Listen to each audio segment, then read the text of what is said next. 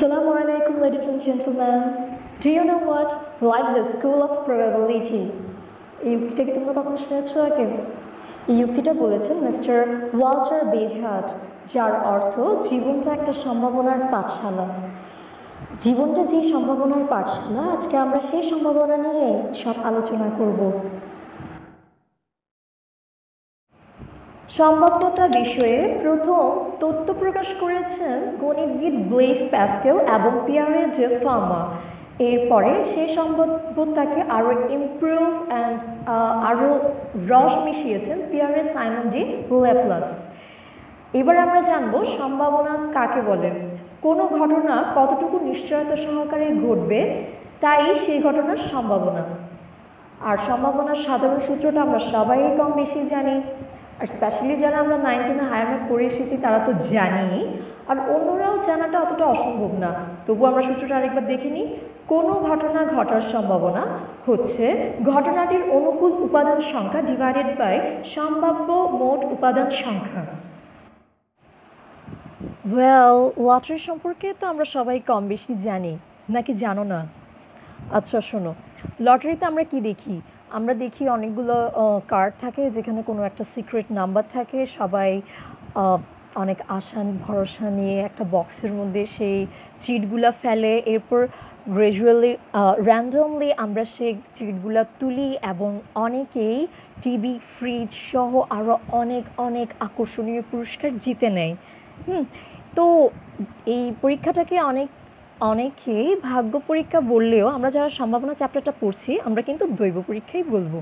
তাহলে এখন জেনে নেওয়া যাক দৈব পরীক্ষা বা র্যান্ডম এক্সপেরিমেন্ট কাকে বলে।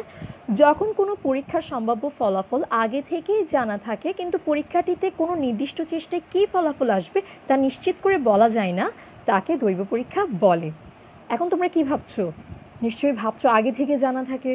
আরে বাবা, আগে থেকে জানা থাকে মানে হচ্ছে যে মনে করো যারা যারা অংশগ্রহণ করবে ওই লটারিতে তারাই তো জিতবে, নাকি 100 টাকা দিয়ে অথবা 1000 টাকা দিয়ে কার্ডটা কিনে নেয় এমন কেউ একজন জিতবে? এটা তো হতেই পারে না, রাইট? সো যারা যারা ওই কার্ডটা পারচেজ করবে এদের মধ্যে থেকে কেউ না কেউ লটারিটা জিতবে, কিন্তু কে জিতবে সেটাই আমরা জানি না। তাহলে এই ধরনের পরীক্ষাগুলোকে অথবা এই ধরনের এক্সপেরিমেন্টগুলোকে আমরা বলবো দৈব পরীক্ষা বা র্যান্ডম এক্সপেরিমেন্ট। আমরা সবাই জানি হচ্ছে একই টাইপের একাধিক জিনিসের কালেকশনকে একসাথে সেট বলে। সেরকম একটা স্পেশাল সেটের নাম হচ্ছে নমুনা ক্ষেত্র। দৈব পরীক্ষা কি সেটা তো আমরা একটু আগেই জেনেছি। এখন তাহলে শোনো, কোনো দৈব পরীক্ষার সম্ভাব্য সকল ফলাফল নিয়ে যে সেট গঠিত হয় তাকেই নমুনা ক্ষেত্র বলে। যেমন মুদ্রা নিক্ষেপ করলে কি কি ফলাফল আসতে পারে বলো তো? হেড আসতে পারে, টেল আসতে পারে, ঠিক আছে? সেম ভাবে যদি আমি দুইটা মুদ্রা নিক্ষেপ করি তাহলে কি আসে? হেড হেড, হেড টেল, টেল হেড, টেল টেল, রাইট? এইভাবে করে এই যে একটা মুদ্রা নিক্ষেপের জন্য আমরা হেড আর টেল পাচ্ছি, এই দুইটাকে একসাথে ওই আমরা যদি সেট বন্দি করি তাহলে আমরা সেটাকে বলবো নমুনা ক্ষেত্র। আবার দুইটা মুদ্রা নিক্ষেপের ক্ষেত্রে যেটা পাবো হেড হেড, হেড টেল টেল, হেড টেল টেল, সেটাকেও আমরা একটা নমুনা ক্ষেত্র বলবো। আর নমুনা ক্ষেত্রের ভিতর তো দেখতেই পাচ্ছ যে একটা মুদ্রা নিক্ষেপের ক্ষেত্রে দুইটা বিন্দু পাচ্ছি আর দুইটা মুদ্রা নিক্ষেপের ক্ষেত্রে চারটা পাচ্ছি। অ্যান্ড গ্রাজুয়ালি আমরা এইভাবে যে কোনো দৈব পরীক্ষার জন্য অনেকগুলো ফলাফল পাবো, সবগুলো ফলাফলের একটা সেট পাবো, মানে তাকে নমুনা ক্ষেত্র বলে। আর নমুনা ক্ষেত্রের প্রত্যেকটা বিন্দুকে বলে হচ্ছে নমুনা বিন্দু। ওকে, আমরা আজকের সম্ভাবনার আলোচনার একদম শুরু থেকেই এই ঘটনা সেই ঘটনা, ঘটনা ঘটার সম্ভাবনা, অনুকূল ঘটনা, মোট ঘটনা, মানে হচ্ছে মেন কথা আমরা ঘটনা ঘটনা ঘটনা করতেই আছে, কিন্তু ঘটনা কাকে বলে সেটা একবারও বললাম না। তাহলে আমরা একটু শর্টকাটে জেনে নেই যে সম্ভাবনাতে আসলে ঘটনা কাকে বলে। ঘটনা বা ইভেন্ট হচ্ছে কোনো পরীক্ষার ফলাফলের সমাবেশ। মানে তুমি কোনো একটা পরীক্ষা করলে এর যতগুলো ফলাফল হবে সে প্রত্যেকটা ফলাফলকেই ঘটনা বলে। যেমন মনে করো একটা ছক্কা অথবা ডাইসের কথাই ধরি, সেখানে কি কি ফলাফল আসে? 1 2 3 4 5 6। এই যে 1 2 3 4 5 6 এটা প্রত্যেকেই কিন্তু এক একটা ঘটনা। আবার মনে করো জোড় সংখ্যা পাওয়াটাও একটা ঘটনা, এরপর বিজোড় সংখ্যা পাওয়াটাও একটা ঘটনা, সেম ভাবে 3-এর গুণিতক পাওয়াটাও একটা ঘটনা, 2-এর গুণিতক পাওয়াটাও একটা ঘটনা, and so on so on. এভাবেই হচ্ছে কোনো একটা পরীক্ষার সবগুলো ফলাফলকে একসাথে এক এক সরি সবগুলো ফলাফলকেই এক একটা ঘটনা বলে। Is it clear to you everyone? ঘটনার সংজ্ঞায়ন থেকেই আমরা বুঝতে পারছি যে ঘটনা শুধু ঘটেই ক্ষান্ত হবে না, সে শাখা প্রশাখা বৃদ্ধি করে আমাদের দুর্ভাবনা আরো বাড়িয়ে দেবে। তো মেইন কথা হচ্ছে এখানে শাখা প্রশাখা যে ঘটনার আরো অনেকগুলো প্রকারভেদ আছে যেগুলো আমরা এখন ওয়ান বাই ওয়ান জানবো, ঠিক আছে?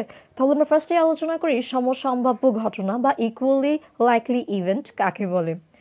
তাহলে দেখো কাকে বলে। কোনো পরীক্ষার ঘটনাগুলো ঘটার সম্ভাবনা সমান হলে, অর্থাৎ যদি কোনো একটি ঘটনা আর অন্য একটি ঘটনা ঘটার চান্সেস ইকুয়াল হয়, তখন দুইটা ঘটনাকেই আমরা সমসম্ভাব্য ঘটনা বলবো।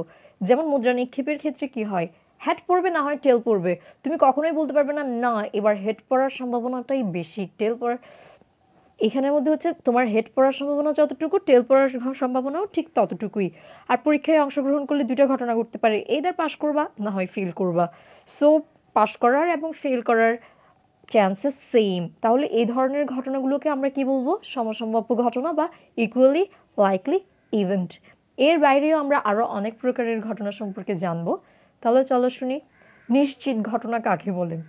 কোনো ঘটনা যদি যে কোনো অবস্থায় অবশ্যই ঘটতে পারে তবে তাকে নিশ্চিত ঘটনা বলে।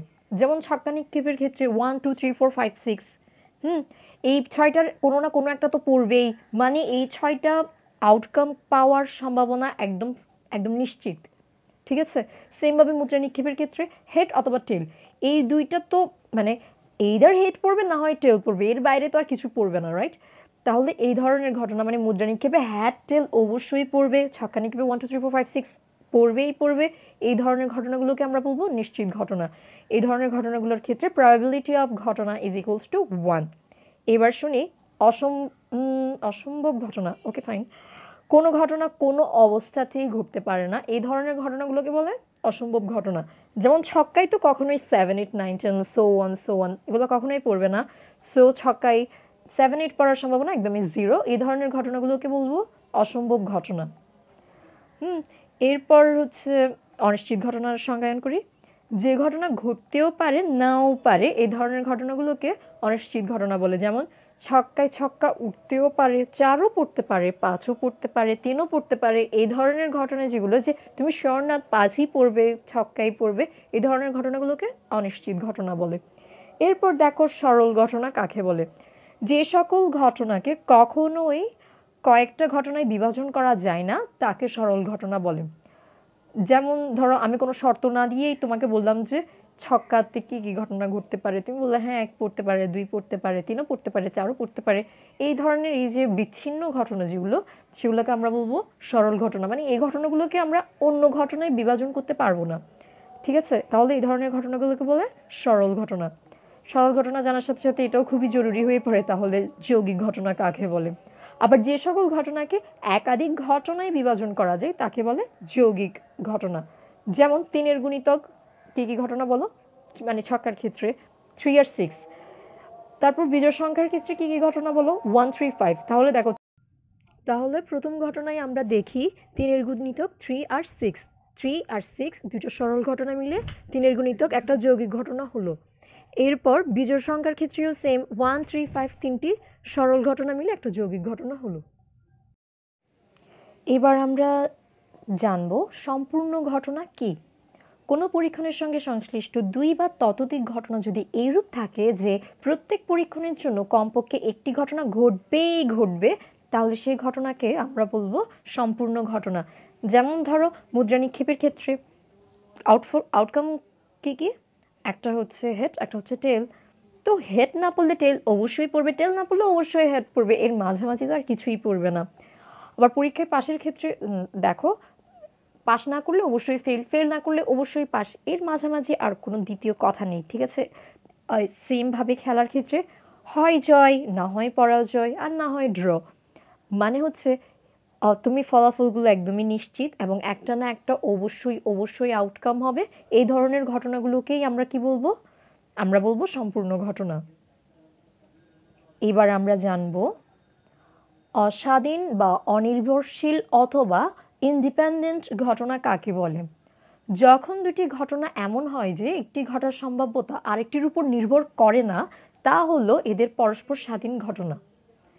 সরি, তখন ওই দুটো ঘটনাকে পরস্পরের স্বাধীন ঘটনা বলে। যেমন ধরো তুমি একসাথে দুইটা ডাইস নিক্ষেপ করলে, মানে দুইটা ছক্কা নিক্ষেপ করলে, তখন একটিতে ছক্কা পড়বে নাকি পড়বে না সেটা অন্য আরেকটা ডাইসের উপর কখনোই ডিপেন্ড করবে না। হ্যাঁ, বোথ আর জাস্ট ইন্ডিপেন্ডেন্ট। ওটাতে মানে একটা ডাইসে ইচ্ছে হলে 5 পড়ুক, ইচ্ছে হলে 4 পড়ুক, ইট ডাজন্ট ম্যাটার টু তোমার আরেকটা ডাইসে কি পড়বে। তোমার আরেকটা ডাইসে 4ও পড়তে পারে, 2ও পড়তে পারে, 6ও পড়তে পারে, ইট নেভার ম্যাটার্ড। এই ধরনের যে ঘটনাগুলো সেগুলোকেই আমরা সবসময় স্বাধীন বা অনির্ভরশীল অথবা ইন্ডিপেন্ডেন্ট ঘটনা বলবো। ওকে, now let's go to next definition. এবার আমরা শিখব অধীন বা নির্ভরশীল বা ডিপেন্ডেন্ট ঘটনা কাকে বলে। একদমই স্বাধীন ঘটনার উল্টো। সেটা হচ্ছে যখন দুটি ঘটনা এমন হয় যে একটি ঘটার সম্ভাব্যতা আরেকটির উপর নির্ভর করে, তখন থাকে, তখন ওই ধরনের দুটি ঘটনাকে আমরা পরস্পরের অধীন বা নির্ভরশীল বা ডিপেন্ডেন্ট ঘটনা বলবো। যেমন ধরো এক প্যাকেট তাস হতে পরস্পর দুটি তাস টানা হলে দ্বিতীয় তাসটি টানার আগে প্রথম তাসটি প্যাকেটে পুনর্স্থাপন করা বা না করার উপর দ্বিতীয় তাসটির সম্ভাবনা নির্ভর করে। কারণ আমরা তো জানি 52টা একদম ফিক্সড তাস। হ্যাঁ, তুমি যদি একটা তাস টেনে ফেলো, তাহলে ওই তাসটা তো আর ওই প্যাকেটে থাকবে না। তাহলে অবশ্যই তোমার ওই তাসটা আসার সম্ভাবনা থাকবে না পুনর্স্থাপন না করলে। এই ধরনের ঘটনাগুলোর ক্ষেত্রে হচ্ছে এই আমরা প্রথম যে তাসটা টানবো সেটা হচ্ছে স্বাধীন ঘটনা, আর দ্বিতীয় তাসটার ঘটনাটা হচ্ছে অধীন ঘটনা। আই হোপ ক্লিয়ার যে অধীন ঘটনা আসলে কোন ধরনের ঘটনাকে বলে। ঠিক আছে, ওকে, তাহলে আমরা আরেকটা সংজ্ঞায়নে চলে যাই।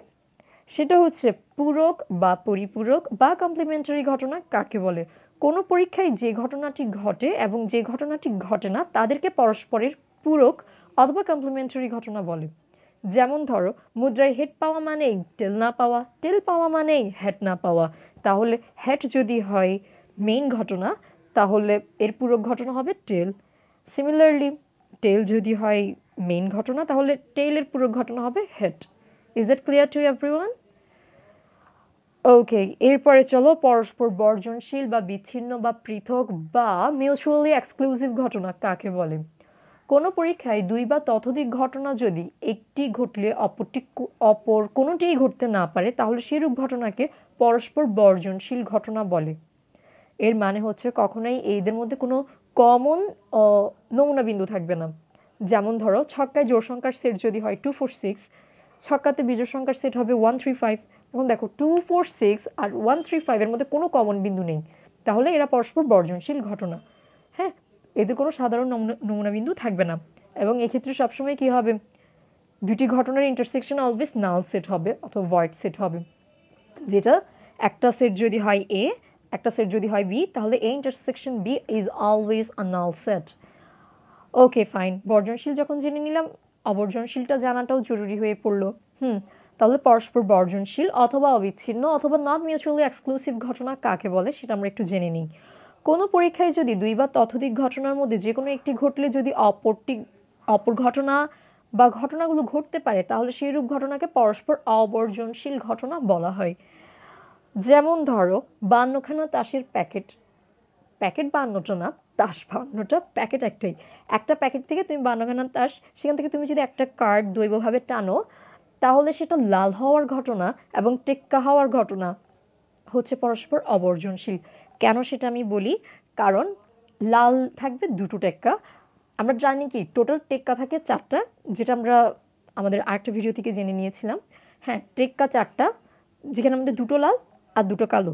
তাহলে দুটো লালের মধ্যে, সরি, দুটো লাল টেক্কা তো থাকবেই। তাহলে লাল বা টেক্কা হওয়ার ঘটনা যদি আমি তোমাকে বলি, তাহলে এরা পরস্পর অবর্জনশীল। তাহলে লাল হওয়ার সম্ভাবনা যদি হয় প্রবাবিলিটি অফ এ, আর টেক্কা হওয়ার সম্ভাবনা যদি হয় প্রবাবিলিটি অফ বি, তাহলে এই দুইজনের ইন্টারসেকশন হবে কি, is not equals to null set. কারণ লাল টেক্কা এক্সিস্ট করে। Is that clear to everyone? তবুও যদি তোমরা কিছু না বুঝে থাকো, প্লিজ লেট মি নো।